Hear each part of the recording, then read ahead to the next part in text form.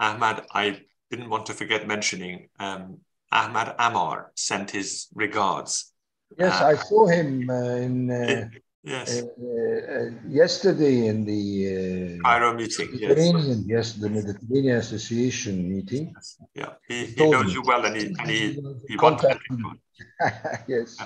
We have huge respect and love for both of you. Well, for all of you. Ahmad is another amazing soul. Wonderful. Let's just give them another minute, 30 seconds for the others to join a bit. And of course, it's being broadcast, as I said, on other channels and other places, and recorded for trainees and posterity. So thank you again.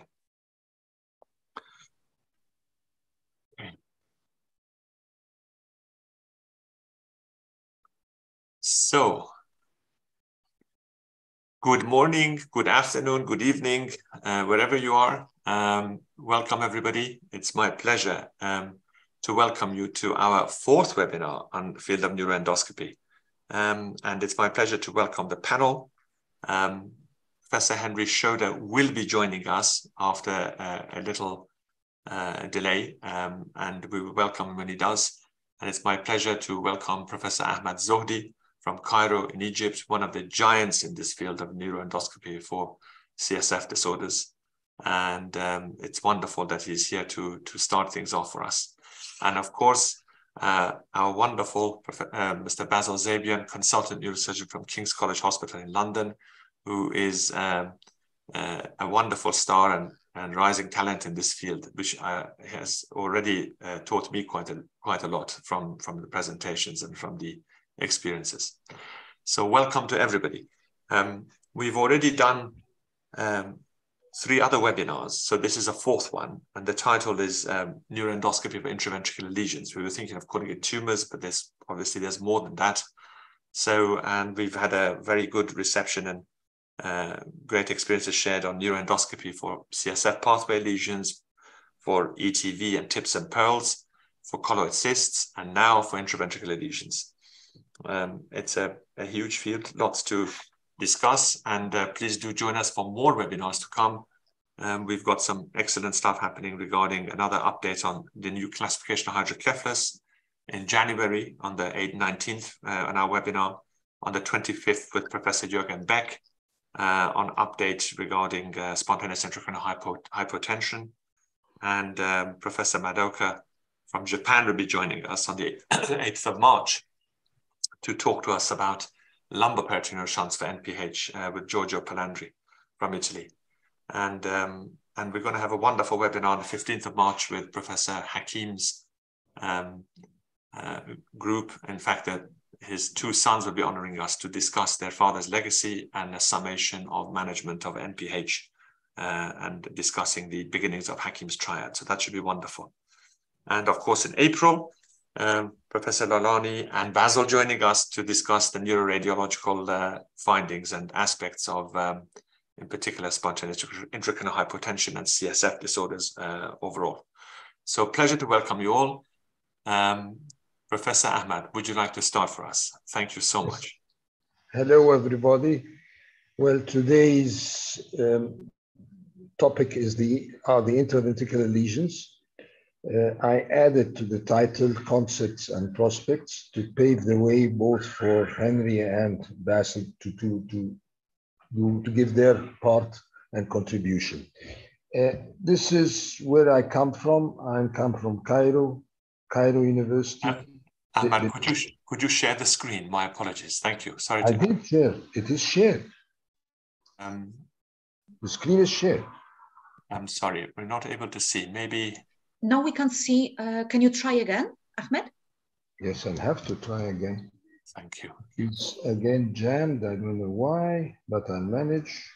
Yes, I'm sure it'll be fine. I cannot escape. Oh, this is very strange. No problem, Ahmed. Yes, we have. I know, but it's jammed, so I don't know what to do now. Escape. It's not escaping. It's not going forwards or backwards. Take your time. Let's give it a minute or so. You're not still don't. It's. No, we still can't see it. I'll let you know when we do. No worries. And if it's difficult, we may be able to start off with Basil's presentation if he's available. But let's just try for another minute or two. Thank you. I'll share the screen another time. It seems to be working. Yes, that's working now. Wonderful. Just a slideshow now. Thank you. Wait for that. Yeah, and just the slideshow. Excellent. Is it okay? Fantastic. Excellent. Yes, we see it very well. So I go back again and tell you just where I come from. This is the Cairo, the Faculty of Medicine at Qasr Al Aini School of Medicine. It's about, we're going to celebrate in 5 years, 150 years. These are the old buildings with the dome over the Dean's office, built in 1932. These are the new buildings, 1995. The capacity of our hospitals are more than 5,000 beds. Okay, now to the core of our subject, the current intraventricular neuroendoscopic procedures. This is a versatile technique, and these are the procedures that have proven to be throughout the time the most beneficial way of handling intraventricular lesions, whether fenestration, ETV, cysts, the septa, septostomies, restoration, foraminoplasty, echoductoplasty, excision and biopsy or excisional biopsy, and last but not least, endoscopic shunt procedures. Our prime purpose in this life is to help others. And if you can't help them, please don't hurt them. Neuroendoscopy has a really steep learning curve. And you have to have a definite command of the morbid anatomy. Endoscopic anatomy of the cerebral ventricles is a morbid anatomy, mixture of displayed, outstretched, dysplastic abnormalities through a tedious learning curve. You get to manage and to transfer the actual 2D underwater to 4D. It's the motion parallax, the shades, the illumination, the zoom in and zoom out, and even you reach up to a 5th D is achieved by the chronicity of the disease and knowing what happens and what are the aftermath and the sequelae and the sequential anatomy, as we call it, as the disease progresses and the degree of hydrocephalus becomes more and more chronic and it enlarges. The visual range of your lens mandates a good anatomical knowledge and experience because you are seeing just in front of the lens. So take care. Expertise, armamentarium, and methodology are ongoing and will optimize your understanding to this kind of extremely variable surgical anatomy. The better we see, the more we know, the more we know, the more we see. These are just examples of what you see when you go in there, of variant anatomical changes that happen with hydrocephalic changes. Endoscopy in intraventricular regions mandates a tedious learning curve, as I've been stressing all through, in command of morbid anatomy. And now your concern mainly are the tools. Bipolar forceps, you don't have a bipolar forceps. Endoscopic ultrasonic aspirator probe, this is advantageous. A holding system is in lengthy surgeries and procedures a must. Now the port of technique, you might even work through a cylindrical transparent conduit, or you'll have to deal with the straight trajectory and the bimanual trial of bimanual dissection, and this goes with the transparent conduit, and the hemostasis, which is another problem because a minor bleed might obstruct your vision totally. So profuse irrigation, balloon pressure, small chamber irrigation technique, and dry field technique are your choices. Now, the selection is another important thing. The size is preferably in and around 2 centimeters. Hydrocephalus should be there, and the consistency of the mass that you're dealing with would be preferably soft. and if solid, better avascular. Now, these are the most important structures that you deal with as you go in to your target area, which is the most commonly done issue, the ETD. But I mean, I have to mention that because the foramen of Monro is your port to any third ventricular tumors. And the floor of the third ventricle is your port for an ETV, if you want to do an ETV after you've done your surgery, in case you need to make sure that the CSF is properly diverted. And of course, the port of exit are the Liliequist membranes, and we are going to talk more about them as we mentioned the intracranial arachnoid cysts or the suprasellar ones. Very important are the potential midline cavities because they could be your corridor when you want to reach an intraventricular lesion. There are three main midline cavities, the cavum septum pellucidum, which is the fifth ventricle, and which you see here, solely cavum septum pellucidum, the cavum septum virgi, sixth ventricle, and here you see it, and this is very uncommon. I looked for it for years to find such a solely cavum septum virgi, and here it's both septi are cavum or are caved, and last but not least is the velum interpositum and the cavum velum interpositum, and this is a diagram to show you how they are related to each other.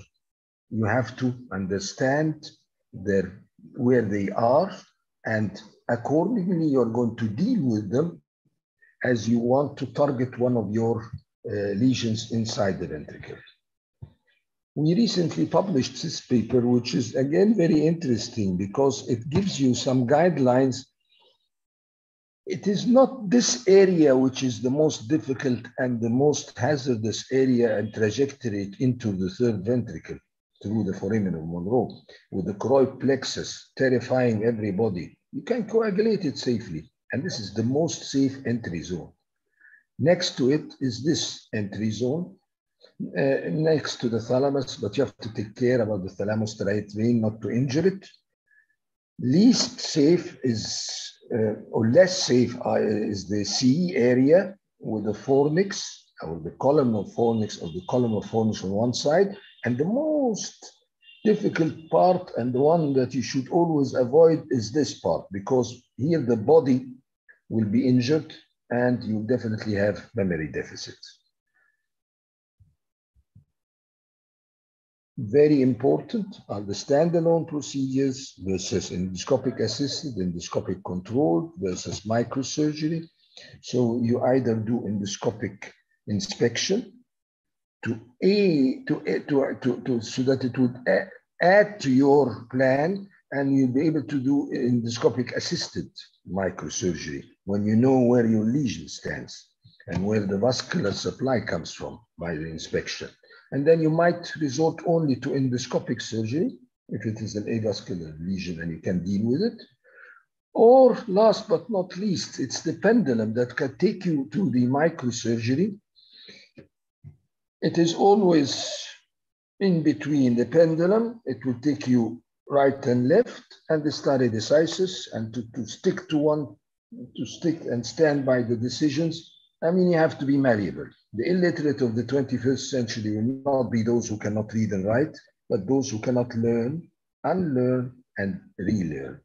So persevere, hope for the best, but be able to convert and plan for the worst because of the patient's safety. Now, the variables affecting strategy. I strictly believe, and my team, that the keyhole for any intraventricular surgery, especially in and around the third ventricle, is the Kocher-Burr hole. Because through this Kocher-Burr hole, you can manage a lot of things. You can start by endoscopic surgery, turn into endoscopic assisted, by manual. The port of entry and corridor is suggested by this Kocher-Burr hole when you do sort of an investigation, or you just go in to see what's happening, so you could extend anteriorly. your mini craniotomy and still be minimal invasive, or posteriorly and you're still safe. And these are all 1 inch mini craniotomies. But after inspecting with the endoscope or such a craniotomy and deal with the lesion accordingly. So it's a keyhole, an actual keyhole, as suggested by Professor Yashagir. Radicality and safety are, again, an important issue to have in mind. The minimal invasive concept and the tailored approach. Now, this is an example why we talk about this cochlear balloon. As you go in, you see this kind of lesion by MRI, and then you see a sort of ball and socket valve that is blocking the foramen of Monro arising from the lateral wall of the lateral ventricle, pedicled mass. And with the inspection that you do, you find out that it is not attached to the foramen of Monro, but there is still a place that you can go, or you can dissect the whole thing.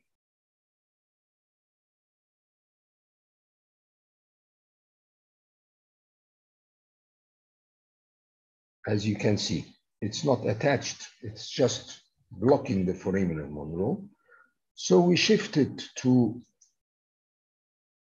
microsurgery. We shaved the tumor off the lateral ventricle, and then went again with the endoscope to discover, and this is another advantage of the endoscope, to discover that there is some kind of drop, I won't say metastasis, drop seeding, and there's an ulcer here.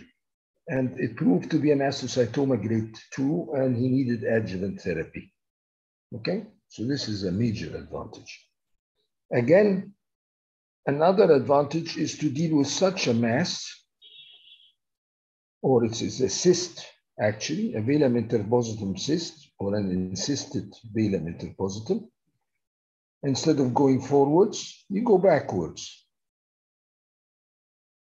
And you tackle the cyst, either solely endoscopically, or if you need to, and if it is a tumor with the solid part in it, you can, with this approach, you can reach it and you can remove the solid part.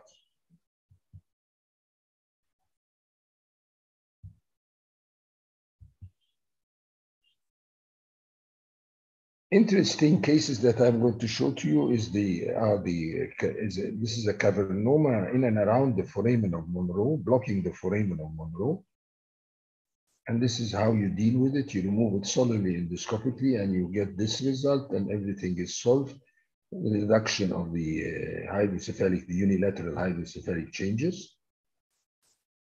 While in this kind of cavernoma, which is blocking the aqueduct of Sylvius, you use the endoscope only to do an ETV, and then you would do adjuvant, or you will do the adjuvant therapy, or use the adjuvant therapy to cure the case. Triventricular hydrocephalus, pioneer lesion tumors. You go in and do an ETV. You can take a biopsy by changing your telescope.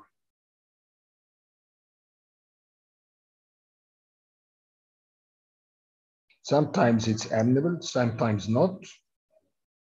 These are kind of ETVs that you do for fourth ventricular tumors, and sometimes you have drop metastasis and the area is blocked, so you can't do anything about it.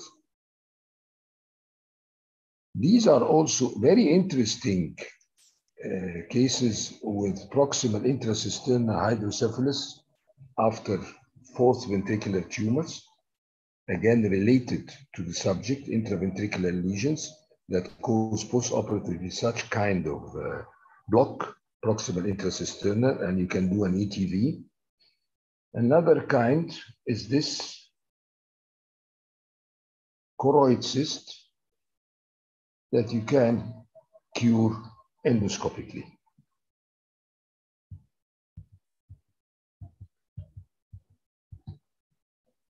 Management of fourth ventricular tumors with hydrocephalus. This is after 2 large series and sort of research that we've done. We follow this algorithm or scheme. External ventricular drain, tumor removal, ICP monitoring, ETV if needed, VP if ATV fails.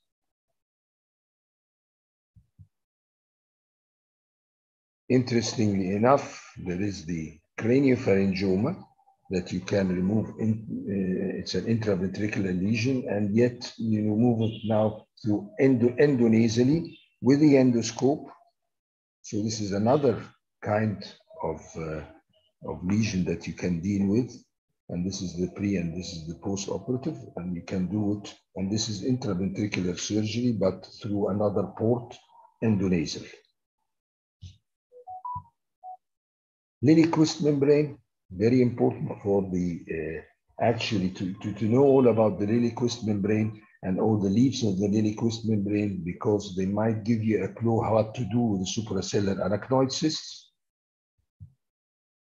This is, for example, these are the prepontine cysts, and they caused a suprasellar arachnoid cyst, and they are actually originating, sausage-like, and originating from the prepontine area, and you can see the interpeduncular cistern here, but it is moving up, and this is how it looks like endoscopically. This is another case with a prepontine cyst and supracerebellar cyst and aqueductal stenosis. You solve all this problem by just an ETV, but going through all the 3 layers, as I will explain here. If you go here, then this is what you'll see. You didn't do your job, you're outside. If you go through the diencephalic membrane, you're in the interpeduncular cistern, and this is what you see. You still have the mesencephalic leaflet to cross into the, this is what you should do, and this is how you reach your target, and you do as an endoscopic ventriculo-cystinostomy and solve the suprasellar arachnoid cyst. Another very, very frustrating intraventricular lesions are the multilocular complex hydrocephalus patients. When I guess whatever you do to these patients, and even if you with all these procedures and the films there, and I'm going to just conclude here to see, okay, we have an excellent MRI or CT, and as a matter of fact, this is a more higher cut, but the shunt is still there, and unfortunately the child is a complete failure. I mean, as regards the mental faculties, etc., etc. Radiologically, it's a perfect result, but and it's always a precious child and very frustrating, more to the neurosurgeons than the parents themselves.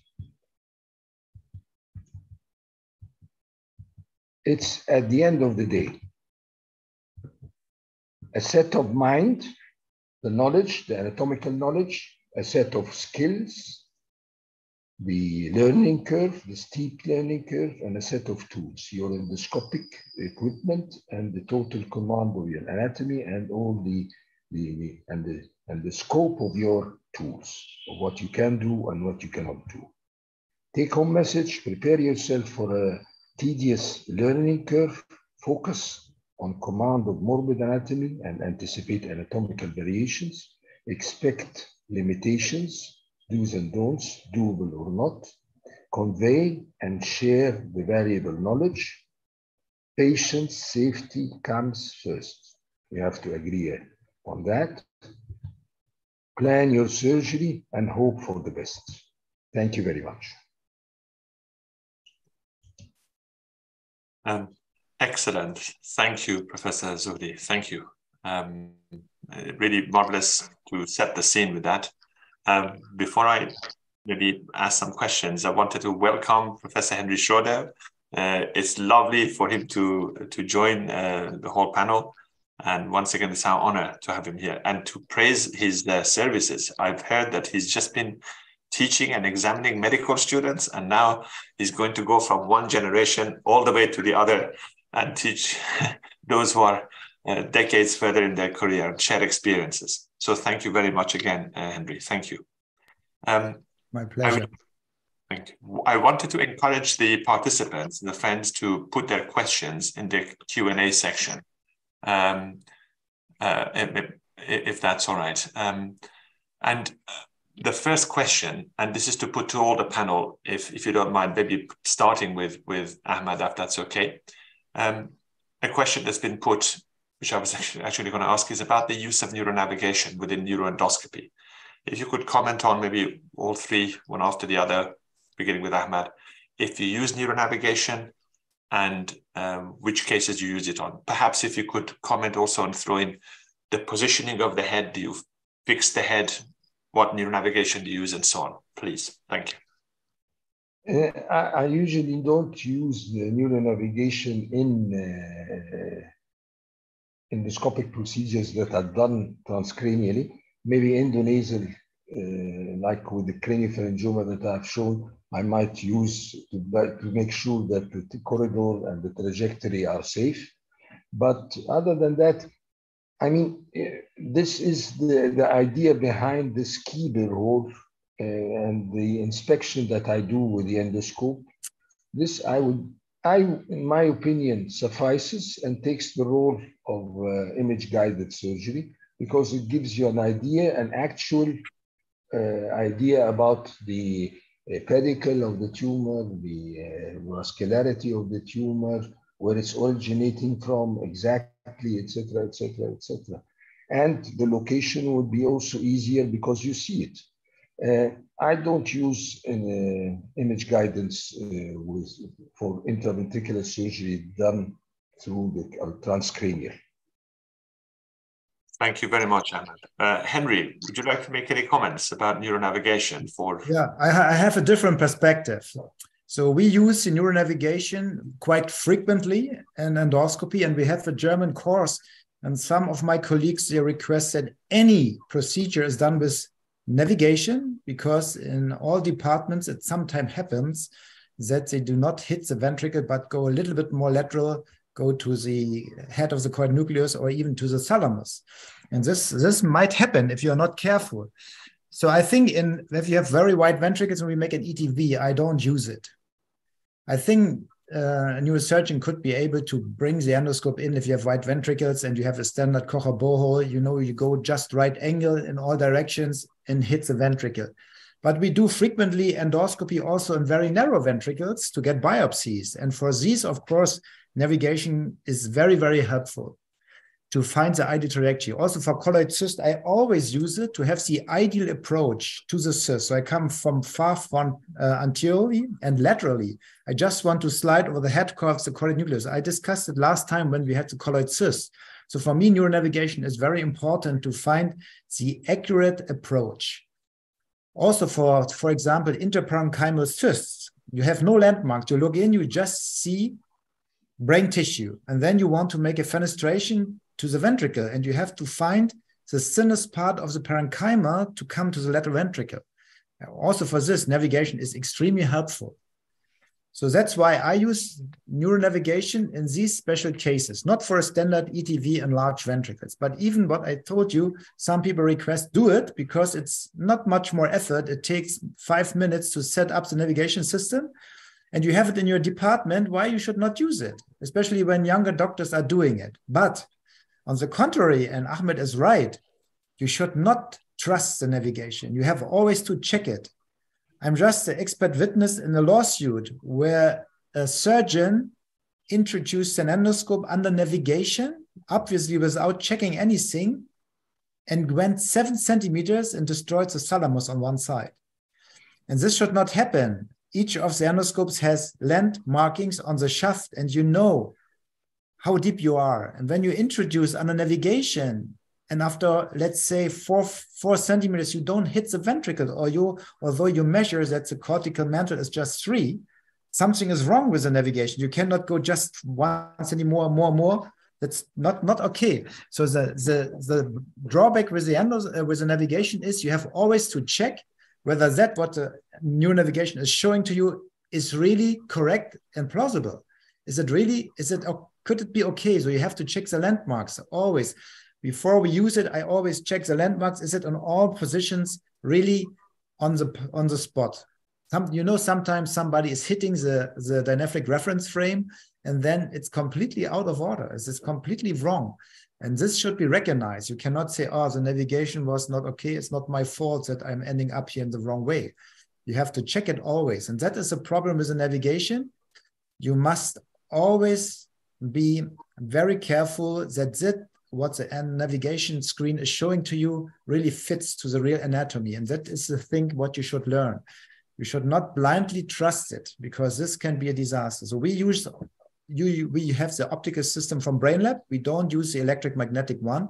Some people say the electromagnetic is very good because you don't need anything in the optical axis, but there are also some problems with this magnetic field navigation, in my opinion. So navigation, yes, it's very helpful, but you have to be very careful, and you have to always to check, is it really the way to go, or is it something wrong? Sometimes it shows completely wrong trajectories, and it's not correct, and then you should not use it. Thank you very much, Henry. I think you've hit on some core issues. I know of a particular case where someone was putting a scope in and they thought they were recording the operation, but in fact they were watching a pre-recorded operation, and it wasn't so good. And as you say, it's good to get you to the target and know where you are. But once you know where you are, just look at what you're doing and what you need to do. Yes. And it's reassuring legally for those particularly who are starting out and trying to adhere to good principles to use it, but not to over rely on it. Basil, would you like to make some comments on this from this excellent question from Maximilian? Thanks. It's absolutely, I couldn't agree more. It's an excellent question. I think the answers we've already heard are absolutely spot on. It's good that we've got 3 of us and we all do things slightly differently, because that's really what you want to see. And I do use navigation. I use it for everyone, but that's because the imaging that we do is already, all the imaging that we do is already compatible with the stealth station. So we do T2 cubes, which are 1 millimeter scans, and I merge them with a cis sequence. So they're already ready. So the only cost is just the stilette. Everything else is basically there. And it's electromagnetic that I use because I do a lot of pediatric, but I use it also when you're pinning. And a lot of the criticism of electromagnetic is that you can't use it when there's pins. I use it now. We're doing a brainstem tumor. I'm going down to give Christina a hand with that. We're doing it open, not endoscopic, but we're using the axiom with prone and with pins, but you just have to position it in certain ways and suture the tracker. The reason I use it is because it actually helps the trainees and helps me develop the anatomy and the understanding of the anatomy better, and the 3D anatomy. And I always make sure that they measure from certain landmarks, from the external auditory meatus or from whichever landmarks in certain planes, to say, if you want to go in this trajectory, where would your burr hole be? And then they measure, and then they go and check. They put the burr hole where they would do the burr hole on the head, and then they check with the axiom, and they see if they've got it right or wrong. And normally, within weeks, you see how they develop a better understanding of the anatomy. So I always use it, but yes, I don't always rely on it. And like Professor Schroeder said, I do sometimes go into very small ventricles. And these ones, there was one patient specifically where the axiom wasn't working, and I took that risk and I went in, and it was very tricky. I'm sure we ended up with more complications as a result of the fact that I was only a few millimeters off, but a few millimeters off in small ventricles is a big nightmare sometimes. Thank you very much. That's excellent summary. I'm really keen to ask more questions, but I'm going to control myself and wait for the rest of the presentations. One quick question from the panel, from the audience. Noor Saleh is asking, does using endoscopy provide a marked advantage to approaching skull-based tumors in comparison to endonasal approaches? When to use one over the other? I guess what he's referring to is when do you come from the top and when do you go from the bottom? If maybe Henry, do you have anything to say about that? And maybe then Basil and Ahmad. It's not an easy question. The answer is easy. It depends from the case. Of course, there are cases where the endonasal approach is much better, and then there are cases where the transcranial approach is much better. If you have a tumor which is lateral to the optic nerve, it's lateral to the carotid, of course, you make a transcranial approach, and then endoscopy is very helpful also in this surgery. So endoscopy is just a tool for visualization. So you can use it in transcranial approaches and endonasal. It doesn't matter. This has nothing to do with what is better and what is not. The approach is the difference, and the approach can be enhanced in any time with an endoscope. If you have a blind corner, want to look around the corner. Thank you. I mean, as you say, Henry, there's a big difference between dealing with a cystic craniopharyngioma you just want to drain, as opposed to you want to excise it from the bottom. Basil, Ahmad, do you any comments about that? Would you agree with that? Yeah, midline, yes. Other than that, no. Okay. Thank you. Wonderful. Right. Without further ado, if it's okay, I wanted to once again welcome Henry to the panel, and we're really keen to hear the next part. So thank you very much, Henry. Please go ahead and share your experiences. We can't wait. Thank you. Yeah, thank you, Mansoor. Thanks for this kind invitation and your initiative to promote endoscopy furthermore. I hope you can see my screen. Is that correct? It's excellent. Thank you. Yeah. So I want to talk about endoscopy in intraventricular tumors. So not cysts or so, they're just real intraventricular tumors. And of course, what are the symptoms of intracranial tumors, intraventricular tumors? Usually or frequently, they cause a blockage of CSF pathways, and you have hydrocephalus and headache. That is the symptomatology which many tumors cause and were found. Sometimes you have neurological symptoms, sometimes they present with seizures. So what are the treatment goals? Of course, we want to restore the CSF circulation. Previously, you know, a shunt was taken and then a biopsy was taken. Nowadays, with endoscopy, we can restore CSF circulation in many cases, and at the same surgery, we get a biopsy. And sometimes if the tumor is not too large, we can even get a total tumor resection. So all is depending on certain factors. So what are the factors influencing the approach? Of course, the size of the ventricles is very important to make a differentiation. For example, do you make a transcallosal approach? Do you make a transcortical approach? Tumor location is important, tumor size. And what is really of utmost important is the vascularity of the tumor. If you have a high vascular tumor, then endoscopy can be a nightmare. And then I think it's better you switch to a dry field technique or to an open microsurgical technique. The individual anatomy is important, of course, the aim of the surgery. And what is the best technique in the surgeon's hands? It's also very variable. So the equipment, what we use for intraventricular endoscopy for tumors is a Lotta ventriculoscope. So we have two different sizes. The larger one has a working channel of 2.9 millimeters. So this is very effective in tumor resection. You can use a suction tube, a large one, to resect. You have irrigation, inflow and outflow. And we have a smaller one, what we use for biopsy or when we have small ventricles. That is also very important. Or when we make simple an ETV and a biopsy, usually we take the little Lotta scope. What for me is very important is the use of these endoscopic sheaths. So initially the trocar is put into the sheath, then you puncture the ventricle or cyst, wherever you want to go, and then you remove it and bring the endoscope in. And that is for me very important because I use this as a tool. So I use it as a retractor, and I can use it to create an additional space. So when the ventricles are very narrow, I go with the endoscope a little bit back. So and then I use the front, the tip of the endoscopic sheath as a room for dissection.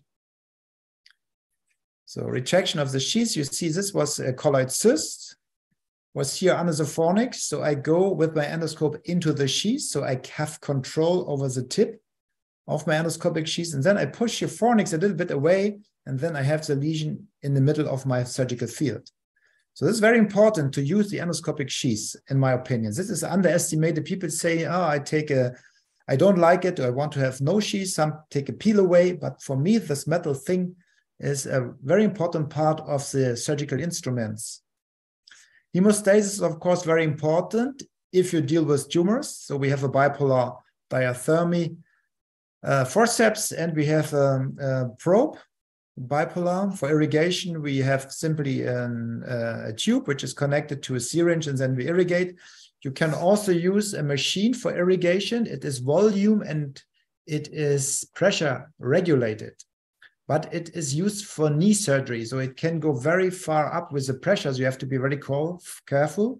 It's an off-label use. We use it rarely, only if you have really a surgery where you have a lot of hemorrhage. Usually we take just a syringe and rinse with Ringer solution. And this is a bipolar, but it's very effective.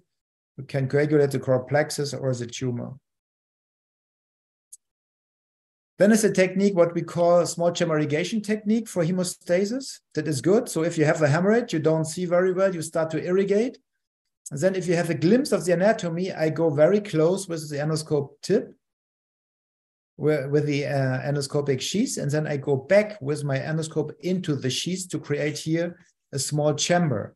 And this chamber can be easily cleared from bleeding. So you irrigate and then you have a clear view. And if you are close with the tip of the endoscopic sheath, you have a good view and you can coagulate and can get a good hemostasis.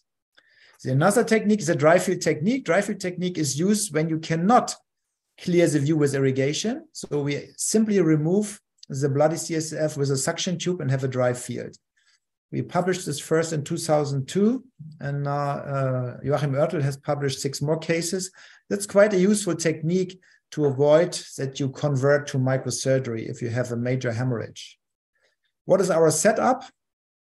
We use this pneumatic holding arm. It's Mitaka arm, which is very nice. It's called Poinsettia, and it's a Japanese company called Mitaka. That's very good because it's easy. You just press this golden button here, and then you can really bring it in any position very conveniently. And then you release the button and it's fixed. Of course, it's a little bit subsidence at the tip, but in general, for me, at least up to now, it is the best equipment. The robotics arm, which are available, are very expensive and are too bulky in my opinion. So I like this pneumatic arm very much. With the left hand, you guide the endoscope. You go left, right, in, out.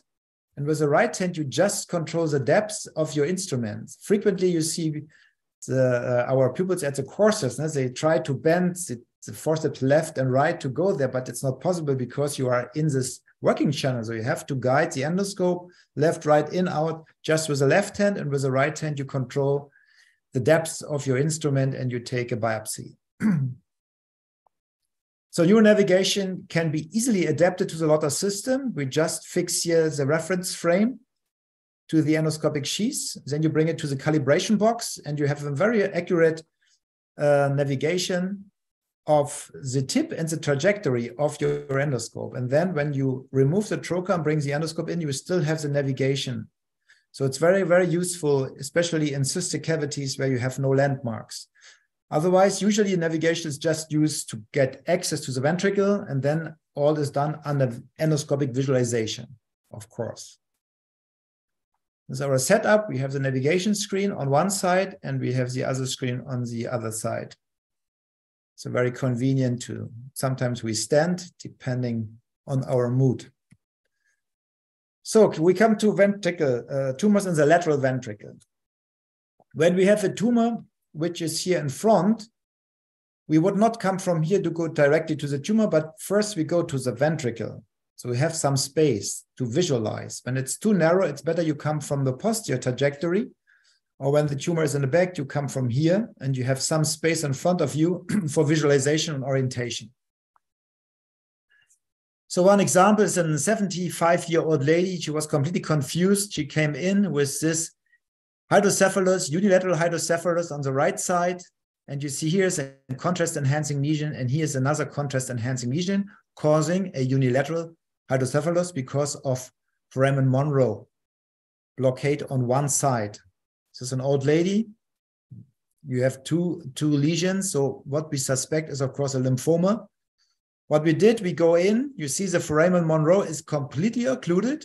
We first did a wide septostomy to have the communication to the other side. Here we look to the coral plexus on the left side, and then we took a biopsy here. And as expected, it turned out to be a lymphoma. And you see the ventricles came down to normal. She was very good in her clinical condition. Then she was sent for oncological treatment to our oncology department, and we could deal both problems, biopsy and CSF circulation problem, with one surgery. That is the ideal case for endoscopy, in my opinion. There's another patient. He has a small tumor in the left frontal horn. This tumor was growing in the follow-up over the last 3 years, and he requested to have a resection. So what is the best approach? The ventricles are small.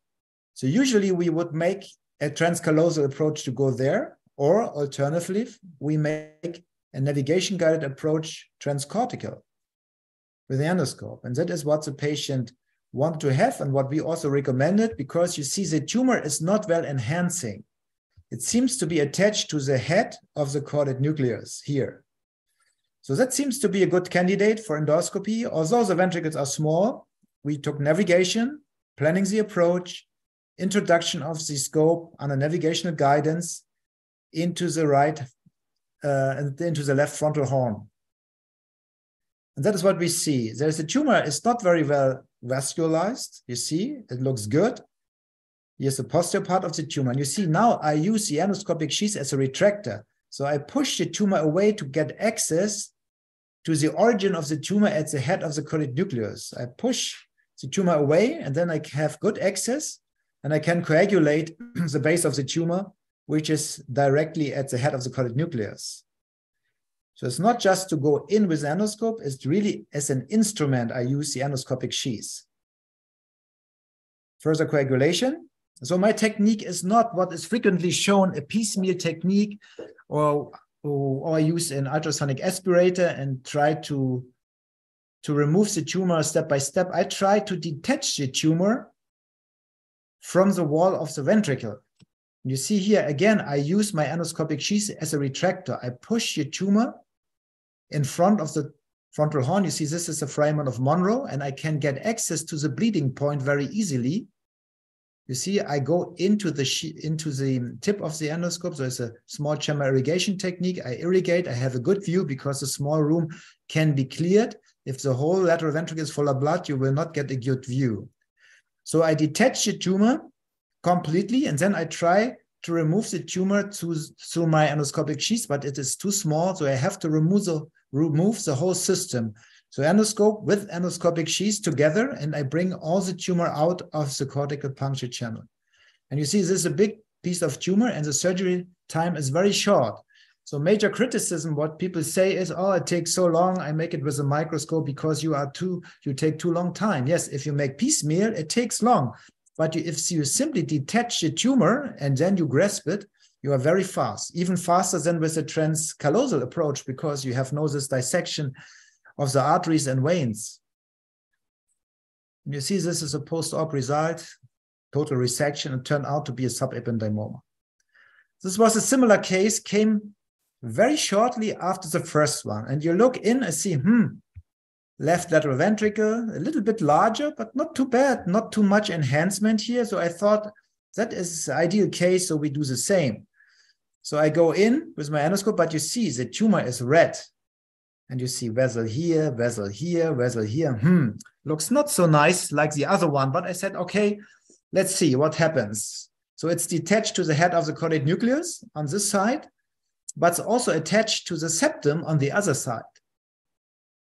So I start to detach the tumor from the head of the choroid nucleus, bipolar coagulation, and then I take a grasping forceps, and you see it starts to bleed. Then I coagulate again, take a biopsy, starts to bleed. I think, oh, this is a mess. This will not work. It takes hours. So what we should do now, say, okay, we have the dry field technique. So we remove the CSF, and then I try to aspirate the cyst, so take a grasping forceps. It was a soft tumor, so initially it worked quite well, but you see it's all blood. It is not effective. So I stopped with the endoscope. I brought the endoscope out, and I follow my endoscope track with this tube from Vigor. So this is 12 millimeters in front. And you see now I make a microsurgical resection of this tumor in the dry field. And if you have these bloody tumors, I think it's much better because it just takes too long. You have to irrigate, you don't see, you are not very well orientated. The tumor was also a little bit large. I can take ultrasonic aspiration. I make a septostomy to have a communication to the other side. And then I could resect the tumor very nicely. You see here the fornix is very much involved. We have to dissect by manually. It's more atraumatic to the fornix. And then finally, I could remove the tumor totally. But I think if you have a larger tumor and you feel that your resection is ineffective, and especially if it's bleeding too much, it's no problem. You just convert to an endoscope-assisted or microsurgical operation. And you see it's just 12 millimeters. And then we remove the tumor and have this resection. And it turned out to be a neurocytoma. You see, it looks not too bad. It was a lady from Russia. She sent me the images 5 years after the surgery, no recurrence, all is good. And you see, this is a tract, so it's not too much damage. So I think the use of a tube in cases where your surgery is not very effective is a good alternative. You can use it under the microscope, then you don't have anything inside here. But of course, you can also take an endoscope and work in this area. It's up to you. This is a 35-year-old female. She had headache and had an epileptic seizure. And she has this lesion. Okay, you see, it is isointense to CSF in T2 and T1. Then it's suspicious to be an epidermoid. Confirmation is with the diffusion restriction in the B1000 image. You see here, it's a bright signal, diffusion restriction. That is a proof it is an epidermoid. What is the approach? We make a small approach from the precuneus area, go here with an endoscope and can resect it. Again, here in this case, I use from the beginning this endoscopic tube, tube introduced under navigation. And then I don't use an endoscope because the endoscope takes space. So I just take a big suction and remove the tumor. And then in the end, I take a 30-degree endoscope to look around the corners and remove the remnant of the tumor, which is detached to the ventricular wall under endoscopic visualization. So an endoscope-assisted technique, you have both advantages. Resect the tumor in that way, and then I remove again the sheath. I bring the cortical margins together, and then I close. Usually I close the corticotomy to avoid subdural collections of CSF. That is quite good. If you have the small tube, just put a little bit fibrin glue, but be careful that it's not running into the ventricle and obstructing the foramen of Monroe. And you see quite good resection. A little bit I had to leave of the capsule attached to the veins here, but otherwise good resection.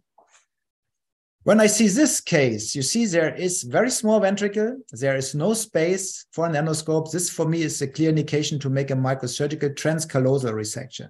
So I think it makes no sense to take an endoscope here because you have no space to put it. Then the microscope is better. Third ventricular tumors, and many approaches are available to go in to the third ventricle from all sides. Most of the third ventricular tumors became symptomatic with hydrocephalus. So what we do is just a third ventriculostomy. And in some cases, we take a biopsy. You see, this is a lady, young girl, has a tactile glioma here. Very wide ventricles. You see bulging of the anterior commissure, bulging of the floor. And you see there is a glioma. It's an ideal case. Anatomy is very wide. You go in, you see the floor, the third ventricle translucent, you see the basilar P1 segments. It's very important that you always go in front of the basilar when you make your ETV. Don't go here behind, although this might be the thinnest part of the floor, because there are the perforators running back to the midbrain. And if you rupture one of these perforators, a disaster can happen. So always go in front. Make the third ventriculostomy. Of course, for this case, no navigation is required, very wide ventricles, everything is clear. So you open up, and what Ahmed mentioned is very important. If you see the Lydiquist membrane, this should be fenestrated as well. If you don't fenestrate this, the third ventriculostomy will not work, and you will have an occlusion of the ventriculostomy in the floor because the CSF pulsations will not work when you have no communication to the prepontine system. And then always we use a 30-degree endoscope to check whether we really reached the subarachnoid space and not the subdural space. So it's a forward procedure. We don't take a biopsy if you see a tectal glioma non-enhancing, because we know of the benign nature of these tumors. And I follow many patients more than 15 years, no growth at all in these tumors sometimes. If you have small ventricle, if you have a small foramen of Monro, of course, when you have a tumor here, you cannot make an ETV and a biopsy from the same borehole. Then you need two boreholes, or you need a flexible scope. If you have a small foramen, then you cannot tilt it. Sometimes we have very small ventricles. You see here, this is a ventricle exactly in front of the aqueduct, causing hydrocephalus. This is an ideal case. I would not make an ETV and then take the tumor biopsy, because no, we just make one approach from an anteriorly located borehole just behind the hairline to have a good trajectory to the posterior part of the third ventricle. You see this is a mammillary bodies here, and very easy, within 5 minutes from the beginning, you are here in front of the tumor. And you see this is the habenular commissure, posterior commissure, and the tumor is exactly in front of the aqueduct. And because it's small, it's very easy to resect it. You just take a biopsy, resect the tumor. Hemostasis is achieved with bipolar coagulation. And then we can get a total resection of this tumor, although there's some bleeding. It's no problem. Coagulation, bipolar, and then step-by-step resection of the tumor. So if you have small tumors, of course, endoscopy allow a gross total resection of these tumors, and you avoid any microsurgical procedure. But of course, it should be small ventricles, not too vascular. But you see, this looks very good, and it turned out to be an ependymoma. That I was mentioning already. If you have a tumor in the posterior part of the third ventricle and hydrocephalus, you want to make an ETV and to take a biopsy. In this case, when the foramen of Monro, and you see it on the pre-op MRI, is large, then we put the borehole not ideal for the ETV. That means in front of the coronal suture, and we go 2 centimeters in front. And then you can reach both of these regions without damaging the fornix. If the foramen is very small, then please don't do it. See, small foramen, it's no-go. You need 2 approaches if you have only if you only have a rigid endoscope. So here's a case where we could do both from one approach. We make an ETV and take a biopsy. You see ventricles came down, you wait for histology, and then you decide what to do.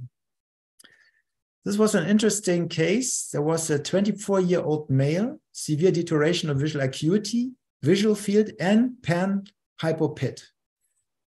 And you see, that is an unusual lesion. What is this? See, the pituitary gland is very thick, the stalk is thick, but also chiasm is also enhancing and bulging.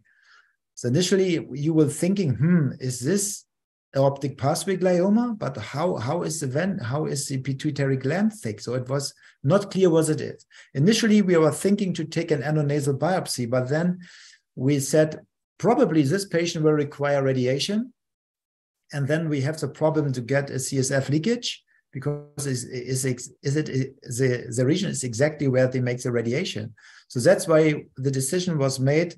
I said it's better we come and make a transventricular biopsy. But you see, the ventricles are very narrow. Left is a little bit wider than the right one, but still narrow. And then I think it's clear you use navigation. You want to have navigation to go to the ventricle.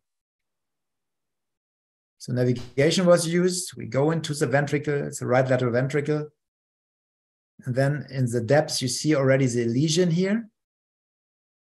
And here you see already, this could be a germinoma. It looks suspicious like a germinoma from the color. And so now you see, when I have a small ventricles, I go back with my endoscope to have control over the sheath. This is a little otoscope. And then I can go in, pushing the fornix away, and I have no risk that I damage the fornix. you should not have the lens in front, because then you don't know what you do with the margin of the endoscope. You should always go a little bit back, and then you see very nicely where you are. You see, we take a biopsy from this lesion, just a little bit hemorrhage. No coagulation. So before you take the biopsy, you should not coagulate, because the pathologist will see, oh, it's just necrosis or carbonization. So first we take the biopsy, even if it's bleeding, and then in the end, we make hemostasis to have a very good specimen for the pathologist. And you see, although it's a very small ventricle, it is very safe to go in with an endoscope if you measure the size of the foramen, and you see there's no damage to the fornix, no damage to the veins, and no damage to the coil plexus. And this turned out to be a galvinoma, and you see, after radiochemotherapy, the lesion was completely gone. So another case, this was an 84-year-old male, incidental finding after minor head injury. You see, that seems to be a craniopharyngioma, 84 years. He has no symptoms. So we said, oh, just we follow it. So this was June 2000. And then November 2000, you see, asymptomatic still, but large. So what we should do? I think now we should not wait until he has a problem, because he had already a little bit ventricular dilation. So we make another navigation scan, and then we make an endoscopic approach from above. So 48 years old, it's just a cyst which makes problems. We go in, you see the typical craniopharyngioma, some calcification, bipolar coagulation. You see the typical content comes out. So we take an aspiration tube, aspirate most of it. It's typical small crystals here. So we evacuate the cyst, open it, and then we evacuate it with a suction tube, and then we make a resection. But of course, we make not a gross total resection, because in these cases, if you take all the tumor out, you will destroy the stalk. And this patient is endocrinologically completely normal. I mean, he's 84. So I would never do a radical resection. That's why we choose the transventricular approach. You just want to open the cyst, and then you have seen there's a second cyst compressing the brainstem. So make a wide opening in the first cyst, and then we go with our endoscopic sheath into the second cyst. And you see here's the clivus, here you see the basilar, and here you see the other membrane. This is the second membrane of the cyst, what you have seen on the pre-op image. Here's the basilar artery, mammillary bodies. So we resect also this membrane. Make a wide opening with grasping forceps, and then another coagulation. And then we just stopped. So the problem of this wide thing is, of this compression of the CSF pathways is solved. You see fornix is intact, plexus is intact, all good. And this is a remnant what we left. You see here along the stalk, tumor left, and then we sent him, what we always do in these cases, to radiation. It's a fractionated stereotactic high precision radiation, 56 or 54 grays usually. And you see how the tumor is shrinking. 6 months after radiation, almost gone. And he came this year, 18 months later, you see no tumor remnant visible. So radiation is a very effective treatment option in our experience. Of course, we have mainly adult patients, but so far I have never seen a recurrence in our adult patients who received this type of radiation, never. And we follow them more than 20 years already. So this is, in my opinion, very good, because this guy does not need any substitution of hormones. He has no DI. So for me, that is the right choice. This is a different case, a 20-year-old male, headache, fatigue, decrease in performance, partial pituitary insufficiency. You see a large tumor filling the whole third ventricle. If you look from the lateral side, huge tumor. So what is the best approach in this case? In this case, of course, young patient, solid tumor, we make the decision to make endonasal approach because this is a chiasm, this is a gland. So I have almost 1 centimeter space between the chiasm and the gland. Here you see chiasm, gland, longitudinal axis of the tumor is in this direction, so this should be ideal. So we make an endonasal approach. Here's a left optic nerve, right optic nerve. Here's a carotid, pituitary gland. Dura already open. You see here branches of the superior hypophyseal artery. These should be preserved. So we open the infundibulum. This is no tumor capsule. This is all normal infundibulum, and the tumor is inside. So finding the right plane is of utmost importance, as usual in neurosurgery. Debulking of the tumor with ultrasonic aspiration to get some space. And then here, this is all normal infundibulum. So it's an intrainfundibular tumor.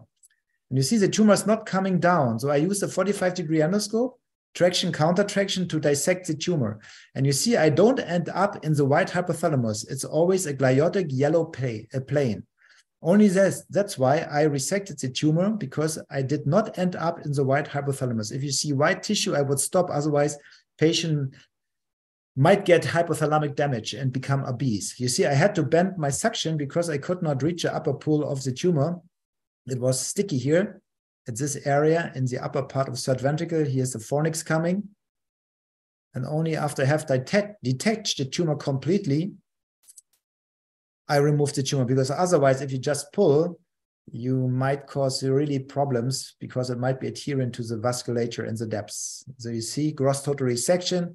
This is the roof of the third ventricle. This is the entrance of the aqueduct, foramen of Monroe. And then, of course, fat nasoseptal plaque. So this is also an option, of course, for intraventricular tumors to come endonasally. And he's doing fine. He's completely pan-hypopit, although I preserved the stalk. But you have seen it was an intrainfundibular tumor, and the stalk was just this very thin layer of tissue around. But he did not get obesity. He was not obese, and with testosterone substitution, his girlfriend was again happy with him. What is with the fourth ventricle? Fourth ventricular tumors, I think it's not a good indication for endoscopy. Of course, you can go with a flexible scope and take a biopsy through the aqueduct, but to resect the tumor, like here in epidermoid, you see it goes to foramen Luschke on both sides. I think this is clearly microsurgery because there's no space. So a telovela approach is what we usually do in these cases. I think in the matter of time, I will stop. This is microsurgery, so we remove the tumor completely. So when should we use what? There's some papers what we wrote about intraventricular tumors, if somebody is interested. When we start why and when endoscopy, when we have small ventricles, most of the time we use a microscope if it's a larger tumor. If it's a small tumor, we can also use an endoscope. If you take a biopsy in small ventricles, you always use little otoscope. When we have large tumors, hydrovascular, of course, microscope is more effective. If you have small tumors, which are purely vascularized, endoscope is an option. Firm consistency, also microscope is better, in my opinion, than the endoscope. And for the fourth ventricular tumors, even if there's cystic component, I think I would not go through the cerebellum. I open the telovela way, and then I use a microscope. For tumors in the lateral ventricles, large in the third ventricle, if they are dilated, endoscopy is an ideal choice. So my conclusion is ventricular approaches is individual decision-making depending on what we see. Endoscopy when there's hydrocephalus and a biopsy. Microsurgery for transcallosal approaches when I have small ventricles and larger tumors, of course, that is an ideal approach. For larger ventricles, we start frequently with an endoscope. If it is ineffective, as I have shown you, we switch to the tube and make a microsurgical resection. Thank you for your attention. Marvelous. Thank you, Henry. That was superb. I mean, really some fantastic tips and principles there, and some exemplary cases, and some really firework cases, which really makes you feel that more and more this should be a subspecialty. Because there's not much questions there, I'm just going to ask, if you don't mind, a question which is important for me, but following a couple of comments. The Vicor retractor, which you showed there, it's lovely, and I've used them. The problem with them is that They're about, I think, 400 pounds a shot, and you need a whole range of them on the shelf to know what size, length, and width you use. So, and woe betide you if you order one or two thinking that's the size you're going to need. And then, you know, it must be the right size. So just a sort of comment maybe. The other is, No, but Mansoor, you just need not all. There's one, it's very wide, 25. You never use it. There's one, just the smallest one, and you just need 5 or 7 centimeters. So the short one, I also don't use 5 or 7. So you need just 4. Great tip. Thank you for that. No, that's great. And this is really the question when I ask it, it's to everybody, and please feel free maybe from yourself and then Basil and then Ahmad. And it's about the choice of scope. And the reason why I mentioned this is not just, look, it's a great scope, the Lotta. I love it when I've used it. And I love the blunt tip. It's so smooth and you can push things around. And absolutely it makes instinctive sense to use that than the tip of an endoscope putting in a sheath. The advantage with the sheath is that because people feel they've put it in, they've got access, they can take the scope in and out easily. And on the rare occasions, just like you've shown, when you grab a lesion and you've dissected it and it's so big and you want to take it out, you have to take out the whole scope. And then, of course, you have to put it back in, and sometimes it's not so easy. So my question to you and the whole panel is, what scope do you use, and how important is it to use the same scope and not to switch from one to another, perhaps, if that's okay? Please, Henry. I mean, what scope do you prefer? I know, of course, I know we love the Lotta, but any principles behind why you advocate this? Thanks. Yeah, I just make the differentiation between the larger and the smaller scope. And then, of course, depending what you're dealing with. When you have small ventricles, you should take, of course, a small scope. And when you just take a biopsy, the Lotta is fine. You don't need a bigger one. And of course, when you think you are ineffective and you have a tumor, what you initially think you cannot remove it, of course, you can switch and take the little Lotta out and bring the larger Lotta in to resect the tumor completely. But I think in most of the cases, I can predict which one is a better scope. Thank you for that. Maybe Basil, I mean, you know, there's some big, nice, wide multi-port scopes around now, but any comments about that? I mean, I completely agree. It's basically having a big and a small scope. I very much loved the little Lotta. Was probably one of my truly most favorite scopes. We can't use it here because of the whole CE marking. I had one that broke, and therefore they won't give me another one until they fix the CE marking side of it. I therefore moved to the Osculap the Minop Intraventricular. So that's the smaller one, which is unfortunate because it's a 6 millimeter outer channel, whereas with the little Lotta, when I took all the outer sheath and so on, it was tiny. It was something like 3 point something millimeters. And I use the Invent. The Invent is my workhorse for the big tumors because I really like the elliptical channel. I think it's a 3.7 by 6.4. But equally, I have also used the Lotta before when we were still using it. The issue was the endoscopic aspirator that I would have needed to break off a piece at the top of the Lotta to be able to allow the.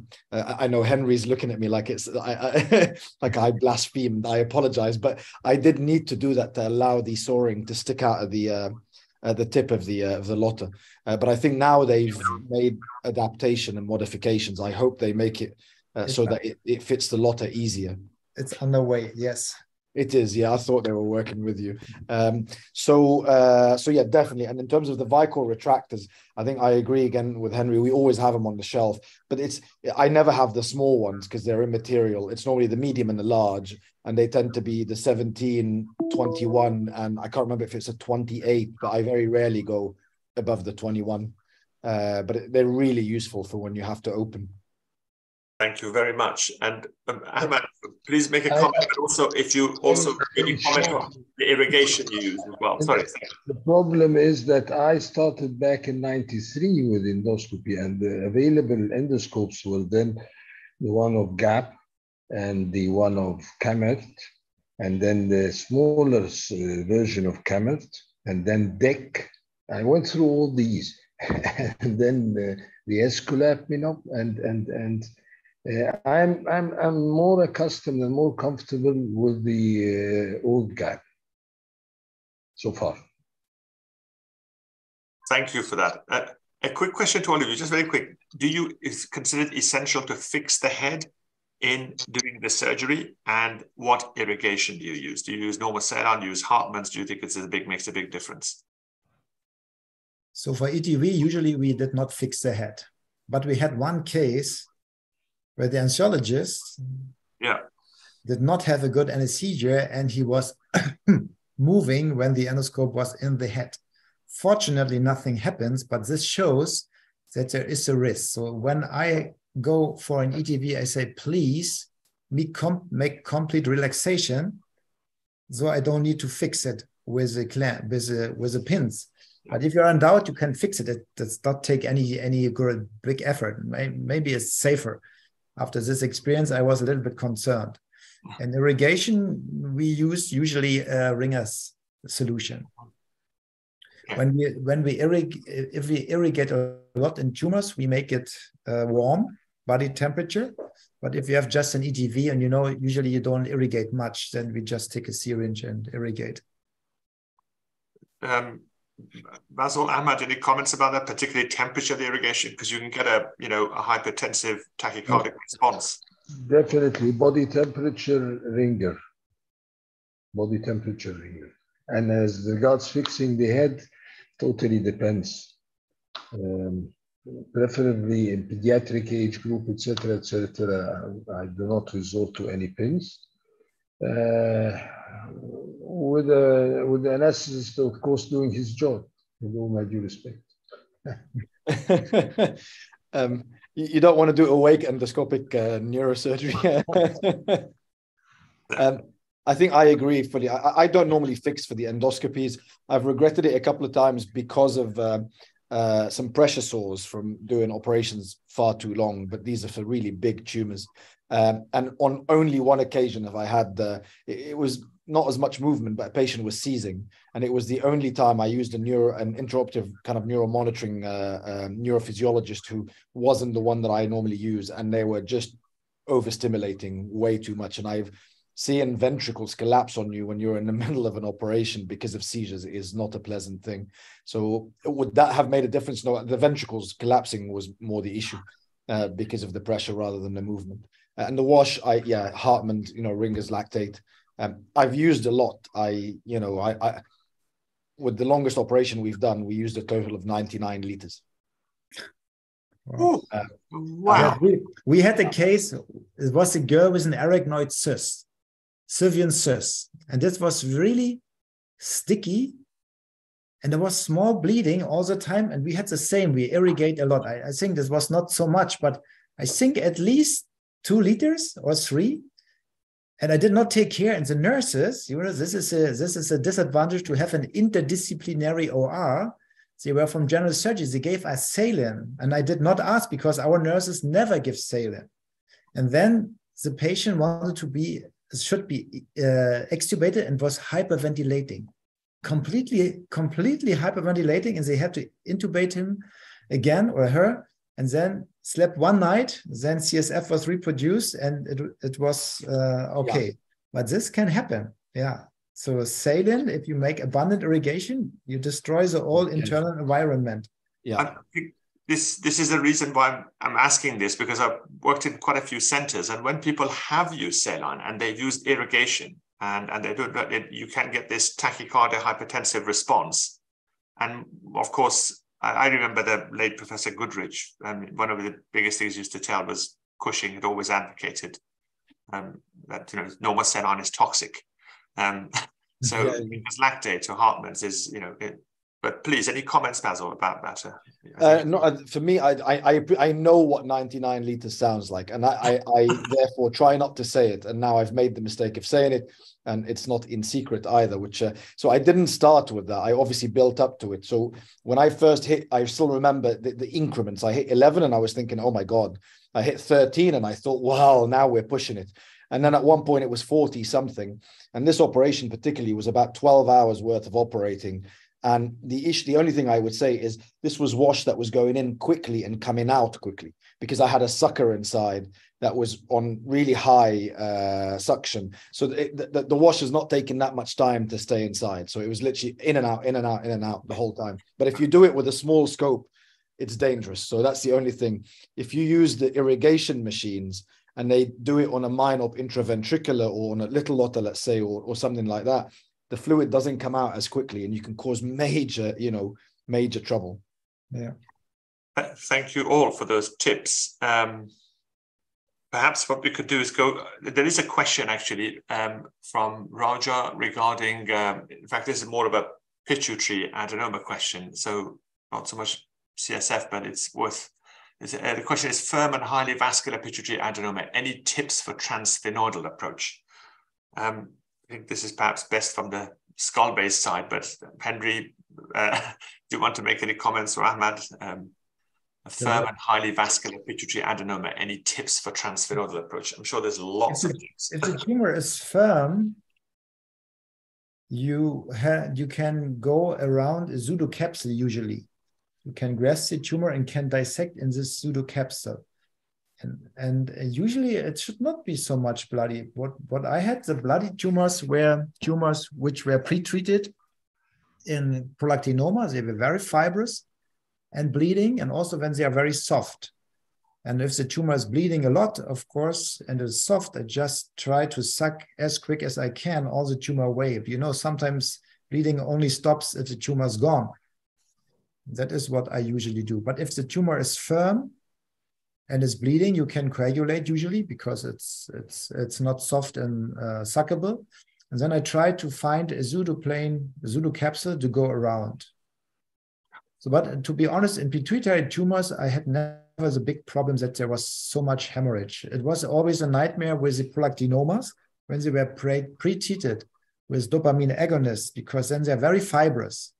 And in these cases, I had some bleeding. Of course, when you have tumor in the cavernous sinus and you follow the tumor, and then you come to the end of the tumor, then it starts to bleed from the cavernous sinus. This can happen, and this can bleed a lot. And then usually I just use flow seal, or I put some gel foam in and compress it. It should not be a major problem. Absolutely, thank you. As you say, it is, as one mentor used to say to me, all bleeding always stops. Yes, finally it all stops. It's just getting stopped in time and quickly, and it's pretty easy to do that, I think, in pituitary surgery. But anyway, lovely to share those tips. Without further ado, Basil, would you like to share your experiences? Thank you so much. Wonderful. I'll try and be quick. You guys have already had it from truly the experts, and those I've looked up to certainly before I started doing this as a consultant. Let me just make sure. I think I've just shared the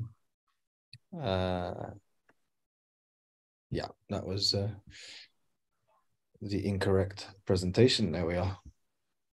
No problem. Take your time. It's fine.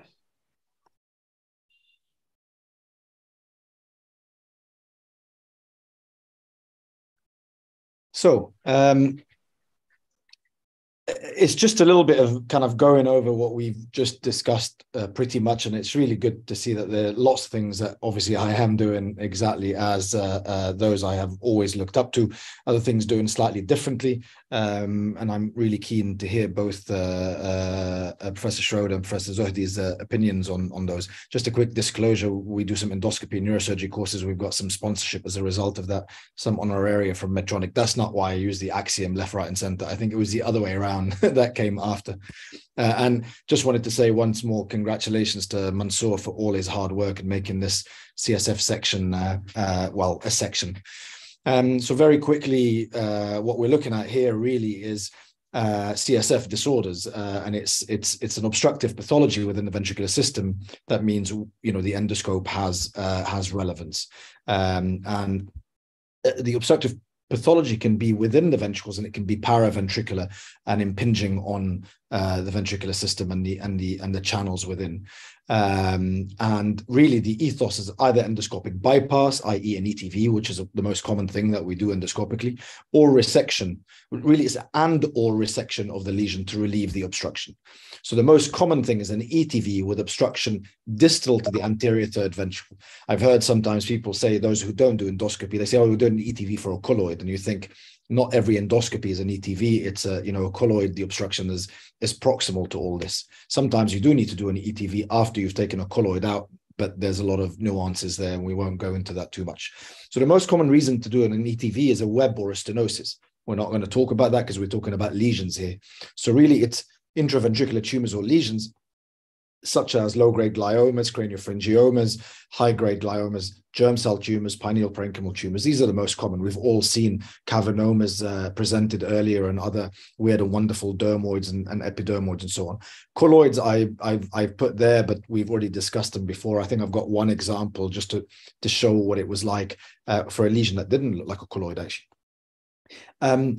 ETV alone for lesions distal to the aqueduct. So this is exactly what Professor Schroeder was saying earlier in terms of the fourth ventricular tumors. Are we really going to go in and try and take these out endoscopically? Well, is there any relevance? Is there any benefit? And at the moment, I cannot really see a justification for that. Occasionally, you have tumors that wrap around the whole brainstem, come out to the floor of the third, and might come out through the aqueduct. You might be able to get a biopsy. And we're not going to talk about hemorrhage and infection. And exactly as Professor Schroeder had done earlier, but rather than at the end, I did it at the beginning. I still use obviously microscopic techniques for ventricular tumors, but mainly the fourth ventricular tumors. And I'll just scroll very quickly through that because it's exactly the same as everyone else does it. Well, the majority of people, telovelar. I appreciate some people will go through the vermis. This is for a brainstem exophytic tumor, so a paraventricular tumor causing not obstruction yet, but at risk of causing obstruction. And this was a pilocytic that we managed to debulk.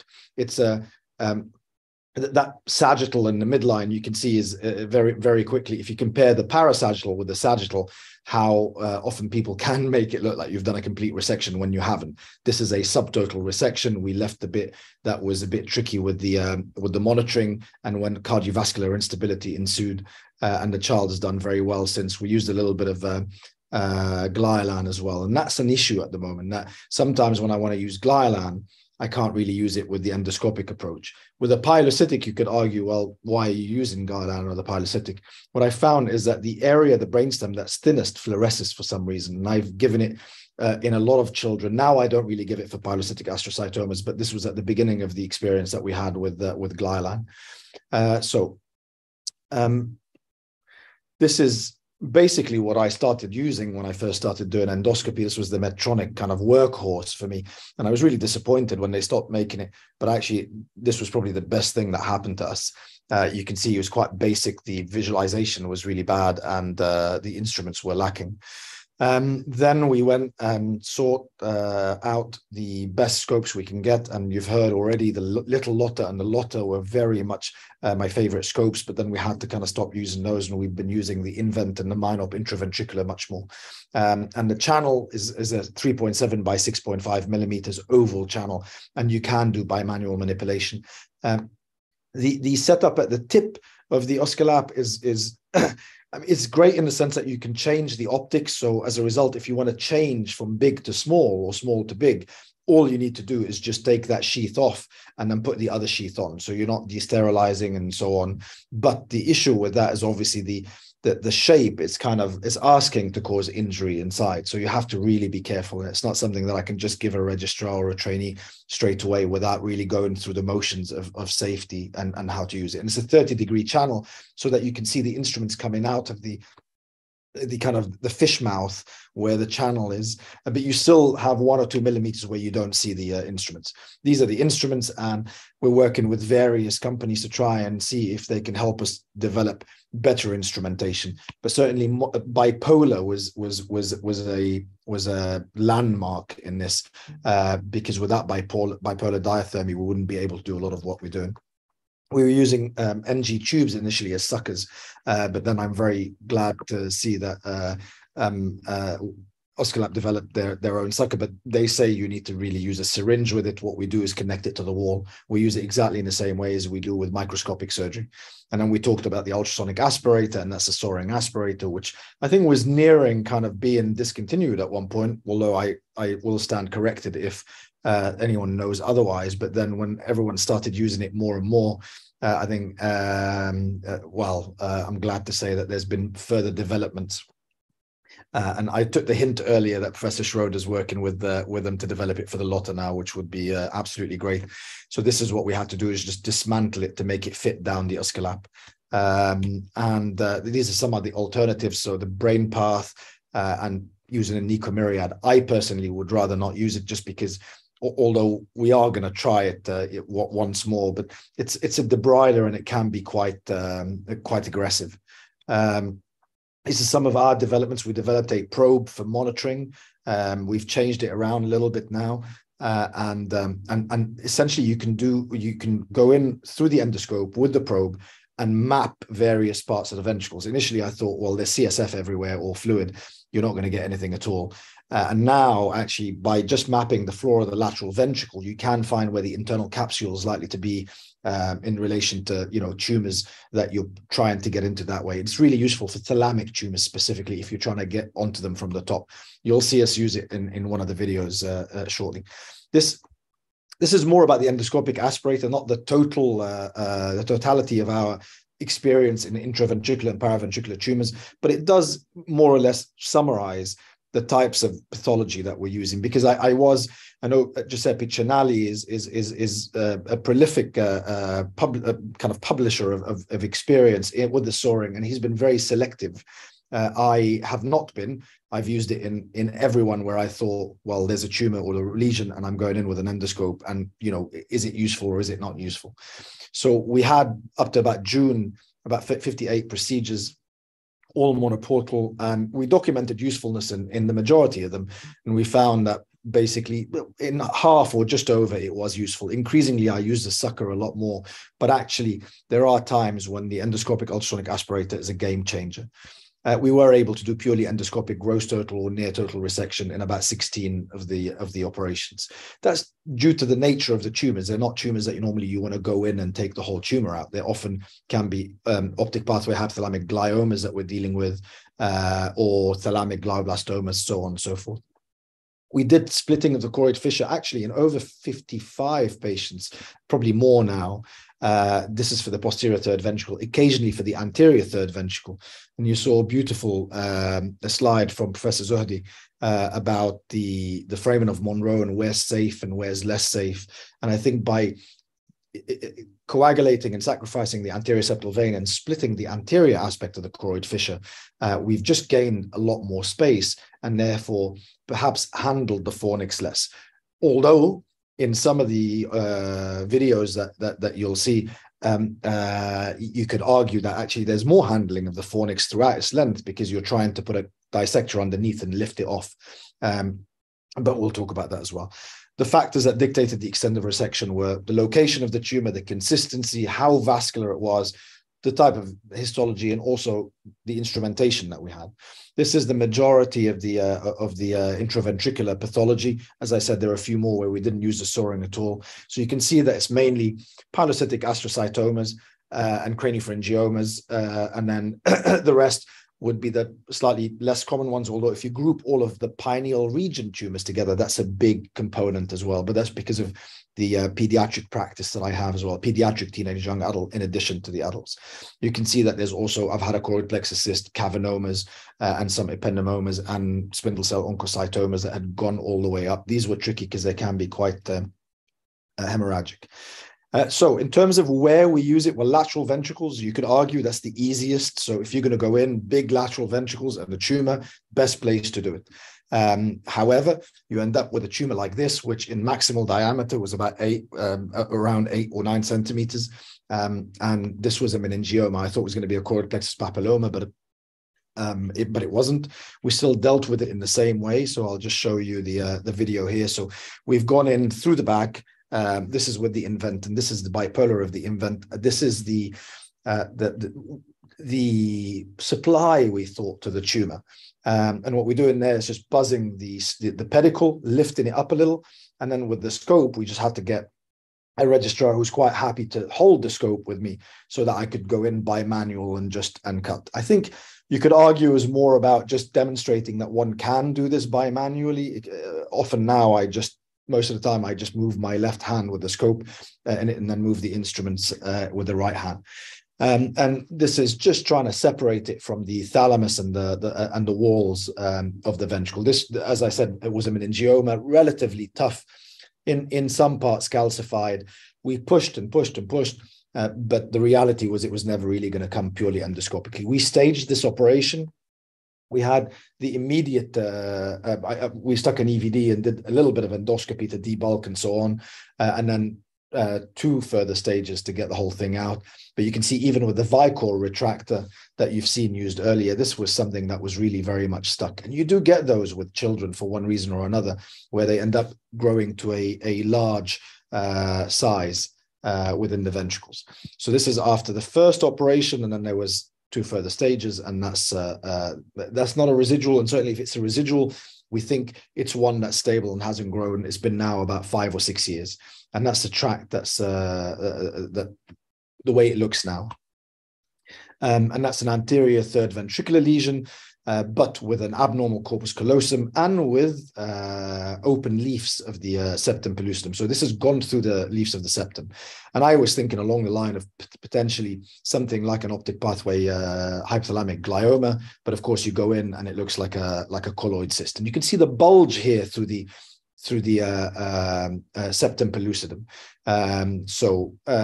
Just because we're not really going to talk about colloid cyst too much, I will speed through it a little. And you can see we just suck in the capsule there. We're removing the capsule as well.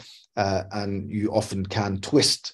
You got to be careful how much to pull, of course, because you could be pulling a lot of the veins inside. So twisting motion, some people called it after themselves with their surnames. Other people called it a spaghetti move and so on and so forth.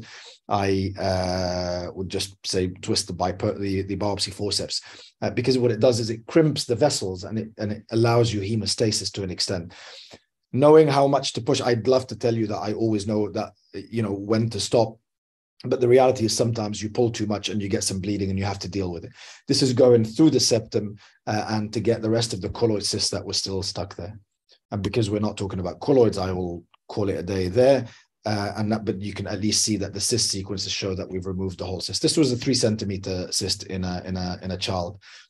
We won't go through. Now we're on 14, 15, I think, endoscopic ones. Very interestingly, Professor Schroeder showed an 80-something-year-old with a craniopharyngioma. This is an 86-year-old Scottish lady who used to swim 4 times a week, very active, started having a little bit of trouble with her balance and her memory. And she had this lesion, which turned out to be an optic pathway hypothalamic glioma, which again is very uncommon in this age group, specifically a pilocytic with pilomyxoid features.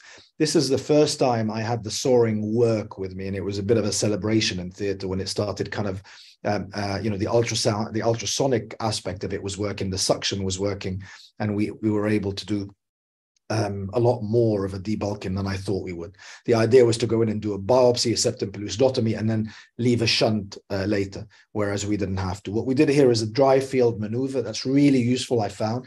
Although you've heard I use pressured wash, sometimes 50 mils a minute or even upwards to 100 mils a minute, but only with the big scope. But often every big kind of operation on with big tumors, I found that I've had to do the dry field maneuver at least once or twice.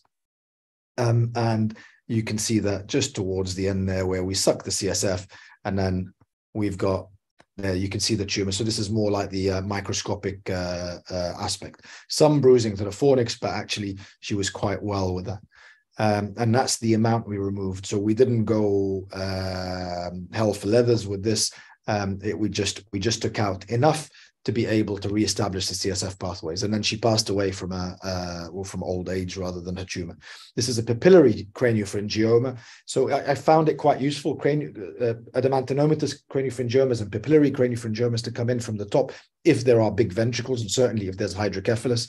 This is just some pictorial kind of run through of the approach from the right lateral ventricle to open the choroid fissure. So you can see the anterior septal vein, the choroid plexus, the thalamus striate vein, and then that's the fissure there. And if we go a little bit further, we just see the choroid plexus that I've buzzed, the anterior septal vein that's buzzed, and just cutting the anterior septal vein there.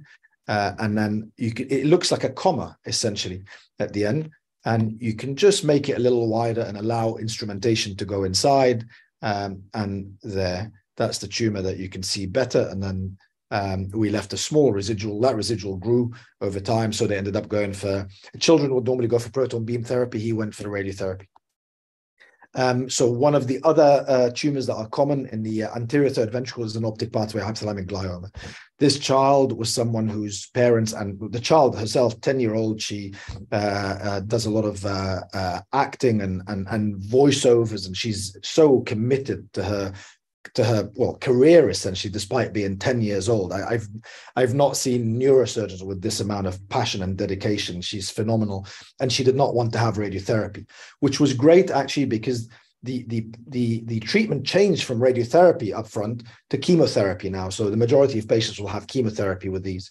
She's had those 3 lines of chemotherapy and it was still growing. So they really were keen to see if there's any targetable mutations, but also her ventricles started going up and she started blocking off. And we thought, can we go in and debulk and get some pathology? And this is one of the more recent ones, I think, in the last 1 or 2 years, and just shows the choroid fissure splitting quite nicely, I think. I do a septum pellucidotomy, and a lot of the lesions that are likely to block both foramina of Monro. I've run into trouble with colloid cysts before, where I've gone in and suddenly the ventricle was closing up on me. And I think it was like a one-way valve with fluid going to the other side and pushing the septum. So I try and do the septum pellucidotomy, make sure we're happy, and then go in. You'll see now that's the monitoring probe. I always try and see what the chordate gives me, and it gives me very little. It's always further back where the internal capsule is that you'll get normally leg or foot or something along those lines. So you can see here the choroid plexus being coagulated, pushed out of the way, and these are the tenae fornicis. On the other side, of course, it's a tenae thalami, and you just put a dissector. It has to be the broad dissector, so it's easier with the invent rather than the minor intraventricular. You are buzzing quite close to the fornix. We've not had major trouble with that. I think the major trouble is when you're really going to town and trying to lift the fornix up. In those who have already got memory problems, they can transiently worsen and then get better. This is where it's attached to the hypothalamus, essentially, although we are still quite superior to that. So it's more the columns of the fornix. And it's just buzzing and separating it, really, and trying to get as much debulking as possible. And that using the biopsy forceps, as we said, and often with the ones with they've got a little rotating kind of knob that you can just push with your finger, and it works quite nicely. But if you can't, you can ask your assistant to kind of rotate it for you. And what we're doing there is just getting the posterior aspect of the tumor away from the posterior third ventricle to try and see the limits. I think this is what's helped me most, because sometimes you can't really see the wood from the trees because you're so close. It's like you're still in the forest. You can't really tell. You need this bird's eye view. You have to come out a little bit to be able to see. And one way to do that is to try and push the tumor to one side to see where the limits are. And with this, we were quite fortunate that we were able to then see all the way back to the posterior third ventricle with, again, the tectal plate, pineal recess, habenular commissure above, and the aqueduct. And it's a small amount that we did. It was only 2 or 3 hours operating, and that's the only bit we took out. And that's on the cyst sequence, and you can see the flow on the T2 cube. The T2 cube is very good at showing flow, and we're very happy with that result. The posterior third ventricle is where splitting the choroid fissure was much more useful, especially of late. We've now been able to take out a similar type of tumor, 3 centimeter teratoma, from a child by splitting the posterior aspect of the choroid fissure. We haven't even had to take out the anterior septal vein. And increasingly, I've been able to kind of develop the technique where we can do that. You have to be careful with the internal cerebral veins, of course, but that's the case with pineal tumors. Always it's the veins that you have to be careful with. So that's the fornix here, medially, tenae fornicis, and the choroid plexus that we've coagulated and pushed down. And then now we're looking towards the fornix and the internal cerebral vein. We're lifting the fornix up. And that's going in, looking back.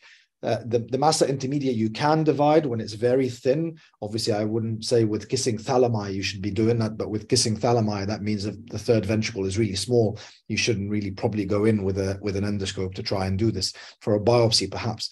And this is a typical teratomatous type of tumor.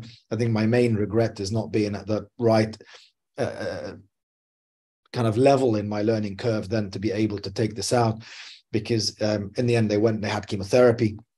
And they had growing teratoma syndrome. So the benign component got bigger and bigger and bigger.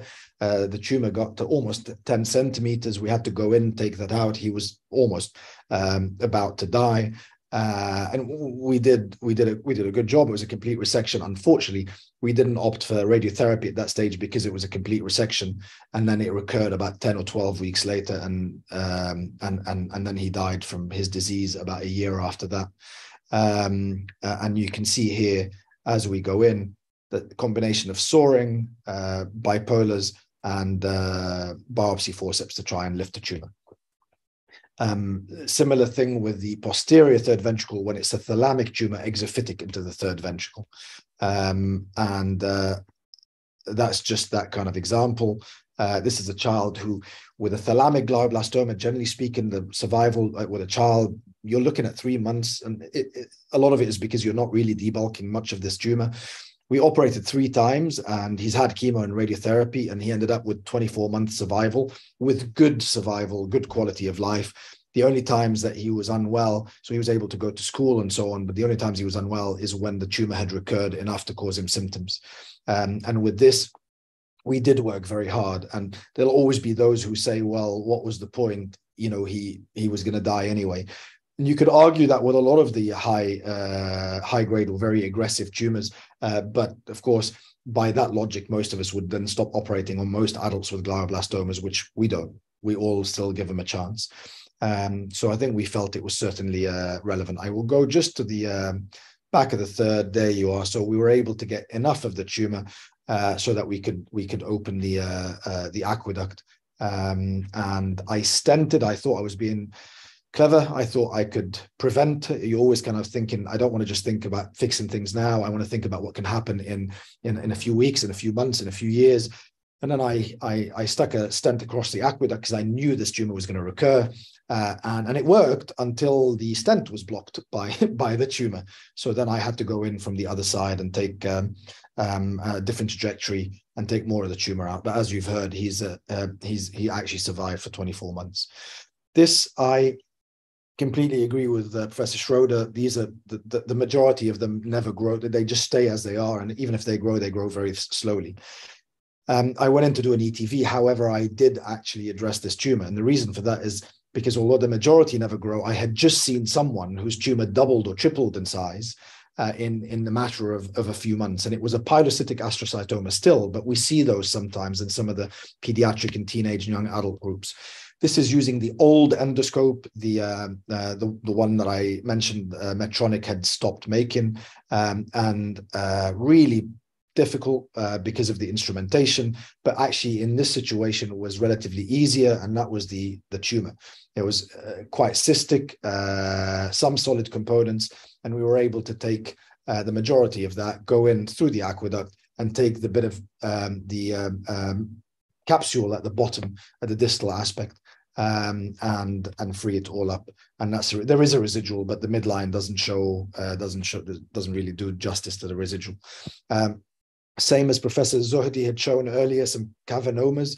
When this child first presented, I said the last thing I ever want to do is have to deal with this ever, because I just don't know which way to address it, unless the ventricles go up. And you say it tongue in cheek, and you say, well, I hope it never happens. And then the ventricles did go up, and we ended up going in, splitting the fissure a little, and you can see the cavernoma in the midbrain. The midbrain is relatively forgiving as long as the lesion or tumor is pointing towards the floor of the third ventricle. So we buzzed it, we took out as much of the cavernoma as we could, but not all of it.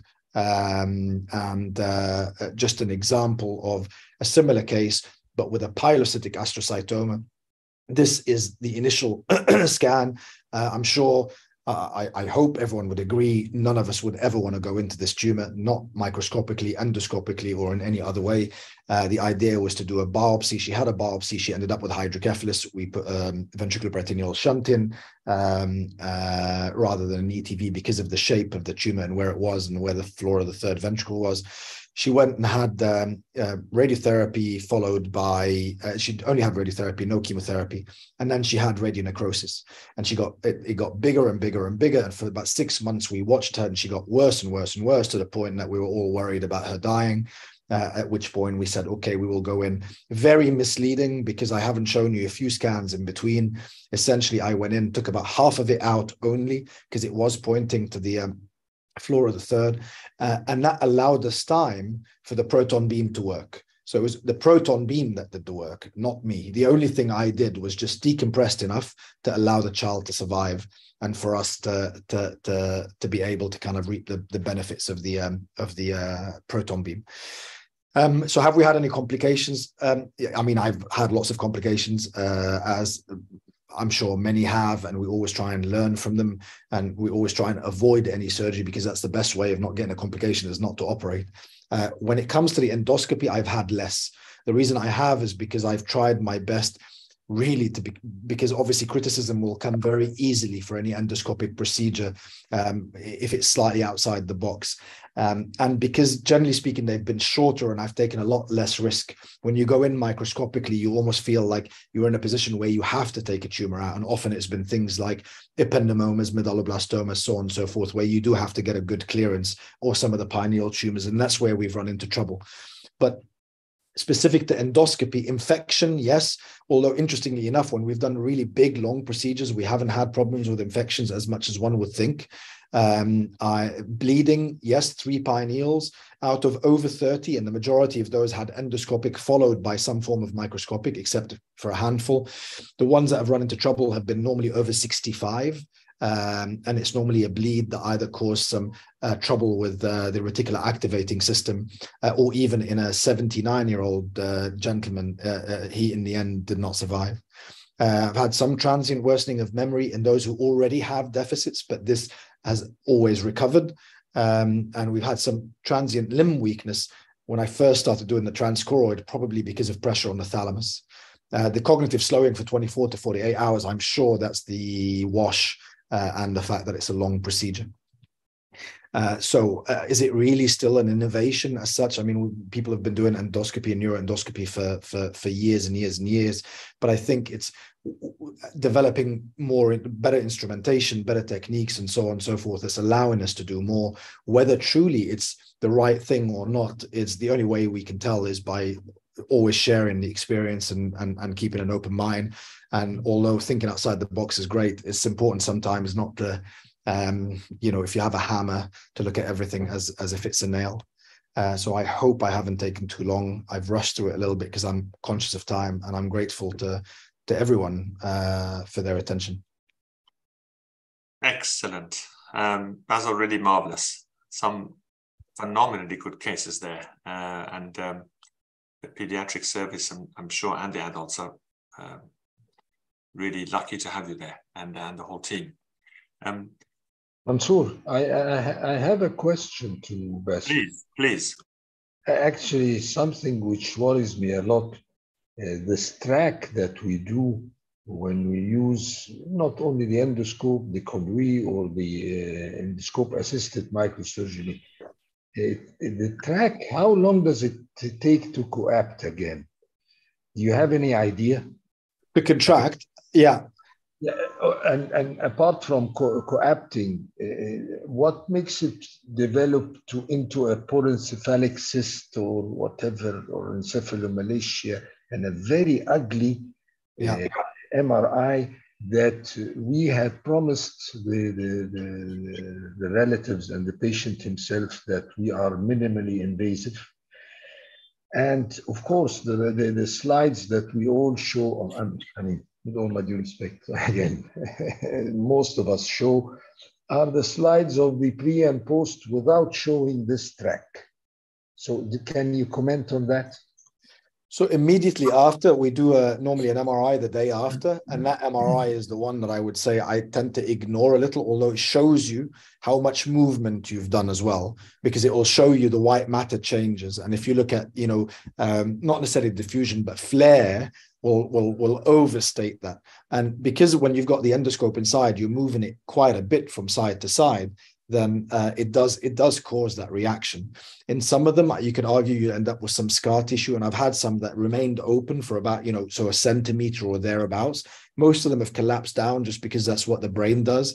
But it tends to do that after a few months. It doesn't do it immediately after. So it's normally 6 months to a year, and then you don't really see that much of a tract. It's a few millimeters, but it doesn't stay open. In some of them it has, but I haven't had huge kind of porencephalic type pictures, but I think that's because normally you get that as you start developing a bit more hydrocephalus inside, and then you have to go in and deal with it and fix that problem. But I'm sure in time I'm going to end up with pictures of that. Those who already have very little brain and they've had parts of the tumor that's kind of presented itself in a way like that, yes. And the things that I've struggled with are subdurals, actually, and especially in kids with very small cortical mantle. So that would be, that would be one of the bigger problems. But I've had that even with ETVs and some of the really young ones. So when you operate on those who are a few weeks old and if they've got very small, very big ventricles, very small volume of brain, they're the ones that end up with huge subdurals. And then you end up putting a subdural peritoneal shunt. And then you think, would it have been better to just put a shunt in?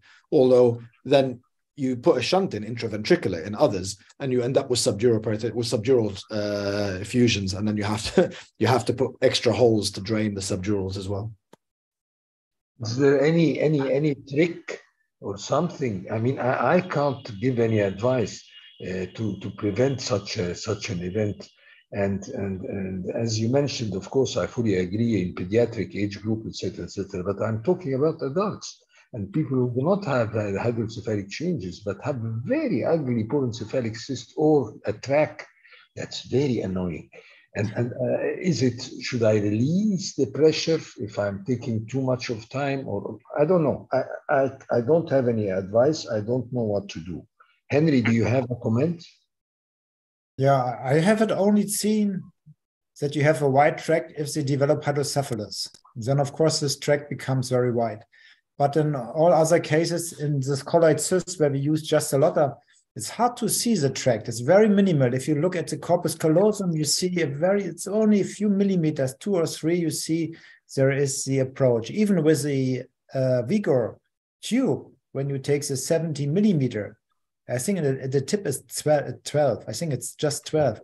It's very small. And even if you take a little larger, but I showed you the girl, the lady from Russia, was not a big tract remaining in the end. The only white tracts I have seen when the patient has a hydrocephalus because of bleeding or infection or something, then you see it very wide. And what I do in the kids, what was saying, that you have the subdural collections, I try to make pierced sutures and then I put fibrin glue. Yes. Even in a little bit, it goes into the cortical area. I make a block with fibrin glue, and then you can really prevent this subdural collections. Yeah. Can I ask a question regarding what you just said? I wasn't going to come on to this, but since you mentioned it, I think it's a really important point. And to set the scene about the question is a comment. With endoscopy, there's a limited amount you can do. You can push, pull, rotate, cut, bipolar, and that's about it. Whereas with microsurgical techniques, you've got a lot more flair with your sucker and bipolar, and you gentlemen know this much better than me. The way technology is going, it's very promising that you can actually start to do all of that down an endoscope, particularly with a dry field, if you suck everything out and basically do it down an endoscope. So there's a lot to look forward to. And so my question is, do you think that's round the corner with really good endoscope to allow you to do that? And regarding the tract, if I make just a quick comment, it's still baffling for me in this century, in this decade that we live, that we don't have a more elegant way to create a tract to put an endoscope. I've previously used, when I was doing larger volume in Birmingham, the trick with a finger of a glove cut, tied to a dandy cannula, put down the cannula with a cannula through it and inflate it with saline, and you dilate a tract. And with the hope of, if you're dissecting with that balloon, you take that out and then you put your endoscope in, thinking the tract will collapse. And I even met with the head of R&D in B. Braun to invent a new cannula with the help of colleagues in the unit in Old Queen Elizabeth Hospital. But because it's so difficult to get the CE markings, which I'm sure Henry will know a lot more about, that you put anything in touch with the brain, the spinal cord, no one was interested because it's cheap to produce. There's not a lot you can get off it, and etc. But still in this day and age, we don't have a more elegant way of creating a tract. And the final comment is that once you've got hydrocephalus and a hole with a brain, that's the pulsation, that's the pathway to getting subdural and that whole connection building up. But I just wonder if you think there is, and I'm sure the answer is yes, but how quickly are we going to get better technology to really expand this field, to do a lot more endoscopically in the same way that you do microsurgically? Do you see this coming around the corner with the new endoscope and the technology? Basil, maybe you want to make any comments about that, particularly when you use the large bore scopes. Yeah, I think as long as because then it becomes very much like the Vicor retractor in a way. The Vicor is a bit of a hybrid. You've seen Professor Schroeder just put the endoscope inside. The Storz used to have something called the Easy Go, which you could use for the spine. I used it in the brain once or twice, and you can have the endoscope inside the actual tube and look inside. It wasn't that helpful, so I stopped using it. But I think that in itself, people use microscopic instruments with.